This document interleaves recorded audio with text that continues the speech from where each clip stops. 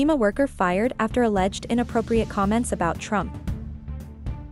A FEMA worker has been dismissed after making controversial remarks about former President Donald Trump while working in Florida during the state's recovery efforts from a recent hurricane. The worker, whose identity has not been disclosed, allegedly made public statements criticizing Trump, leading to a swift response from the Federal Emergency Management Agency (FEMA), which oversees disaster relief operations. The incident occurred during the aftermath of Hurricane Idalia. The comments reportedly led to multiple complaints from local residents and fellow FEMA employees who expressed concern over the worker's behavior. As a result, FEMA conducted a swift internal review of the incident on Friday. The agency announced that the worker had been terminated, citing a breach of the agency's policy on political neutrality. FEMA spokesperson Sarah Jenkins issued a statement condemning the remarks and reiterating the agency's commitment to nonpartisan disaster relief efforts.